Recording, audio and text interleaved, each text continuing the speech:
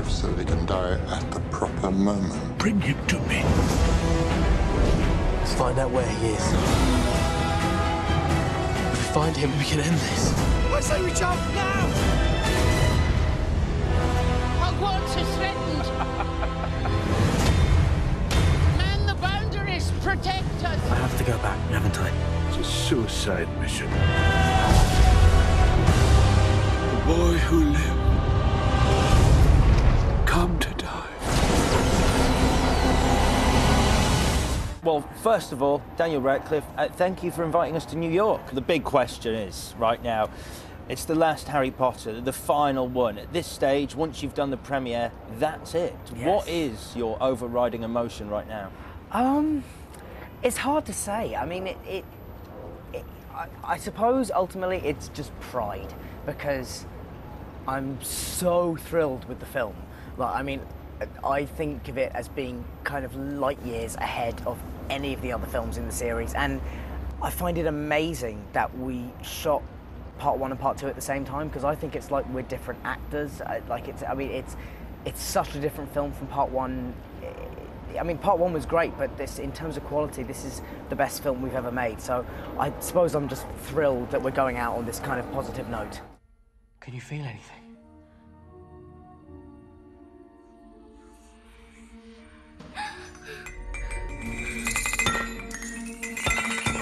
That's it. Up there. They've added the Gemino curse. Everything you touch will multiply. Give me the sword.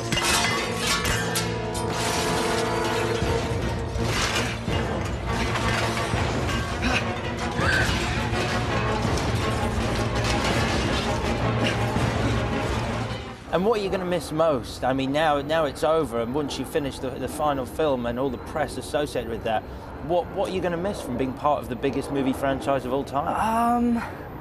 I mean, I suppose the thing I'll miss most is you know, the crew, really. I mean, and the cast as well, but, you know, the crew and featured some of my best friends in the world, and we work together as that unit, and I'm sure all of us, cast and crew, will continue to work together throughout our careers, but we won't ever be together as that unit that we were then. So I'll miss that a lot. I'll also miss getting to do some of the stuff that I get to do as Harry. You know, I mean, I mean, I'm not naturally, I don't really have the natural frame and stature of an action hero, so it's kind of a gift for a young actor to be able to do all that stuff. You know, I got to do a 40-foot free fall down a roof when I was like 15, and do all the underwater stuff, and like bursting out of the water surrounded by a ring of fire. I will never get to do that again in my career, you know. So yeah, I'll miss some of the opportunities playing Harry affords you.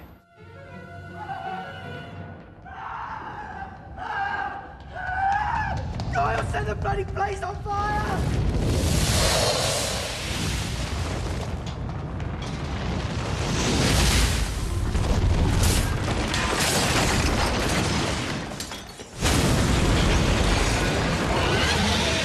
You've grown up both as an actor and physically on screen.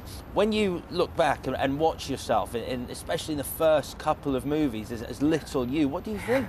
It's very strange when we did a screening of the film over here. It was kind of merciless, the fact that when all these images of me as a little kid came up, that, oh, it kind of is sad, because I'm not that little innocent, lovely little thing anymore, but you know, it's sort of just nostalgic and weird, but I'm very, as I said, proud. Harry!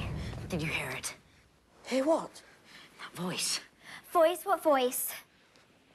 I heard it first in Lockhart's office, and then again, just...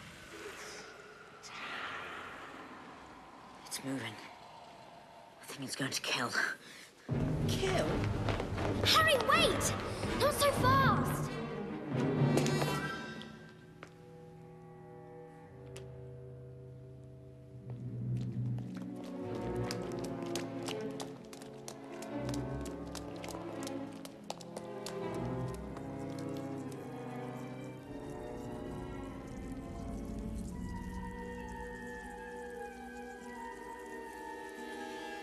Strange. I've never seen spiders act like that. If you look at the visual effects, but just the jump between 1 and 2 in the quality of the visual effects is huge, and we were kind of all finding our feet, both cast and you know, the director Chris Columbus was saddled with the biggest film franchise in the world, and he had to start it all off, and it wasn't an easy job, but he did a fantastic job on it. And yeah, so I mean, it's just very peculiar when you see photos of yourself and footage of yourself from that age, but I'm sure I'll be learning to live with it for a long time. I'm sure I'll see those images. Merlin's beard. It's perfect. It's great that you're proud of the final film, though. I mean, Yeah. it's fantastic. Great, isn't it? I was just so happy with it. I was almost, when the moments when Hogwarts starts coming to life, even I was like, I who was there and, you know, I saw those shots, because those shots are the least interesting to film when you're just filming empty plates, and then suddenly you put those suits of armor, those knights of stone kind of crashing to the ground and coming alive. I was just like, yes! I was so excited by it. Was it an emotional experience watching it?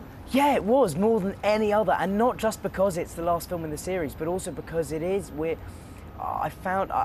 performance that I found the most moving was Alan Rickman. I just think, and I've said this in interviews a lot recently, and I'll keep saying it because I do think it's the film performance of his career. Like I don't think any. I mean, I think he should get nominations for Best Supporting Actor, because I just think no one's.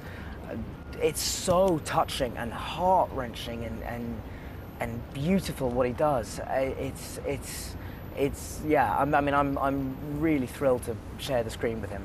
Anyone here has any knowledge of Mr. Potter's movements this evening? I invite them to step forward. Now.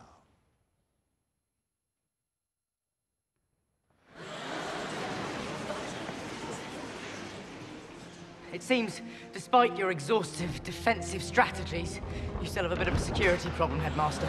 And finally, are you going to miss your co-stars and being part of that Potter Holy Trinity? Yes, absolutely, very, very much. I mean, you know, myself and Rupert and Emma have spent 10 years of our lives with each other, and you know, it's been an amazing privilege to watch them both grow up and change and you know, and develop so much as actors. I mean, we all have,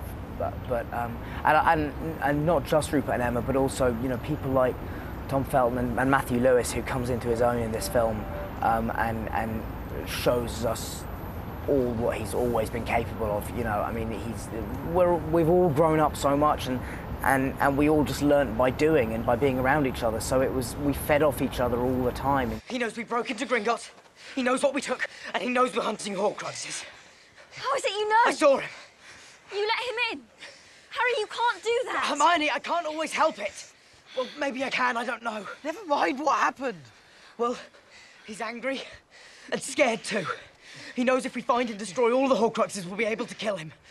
I reckon he'll stop at nothing to make sure we don't find the rest. Oh, there's more. One of them's at Hogwarts. What? You saw it? I saw the castle and Rowena Ravenclaw. It must have something to do with her. We have to go there now. What? We can't do that.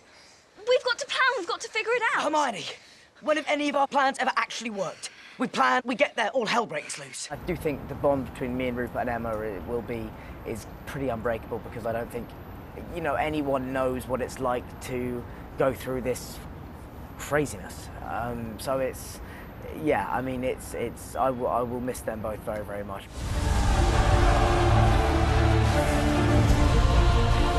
Tell them how it happened that night. How you looked him in the eye. A man who trusted you and killed him.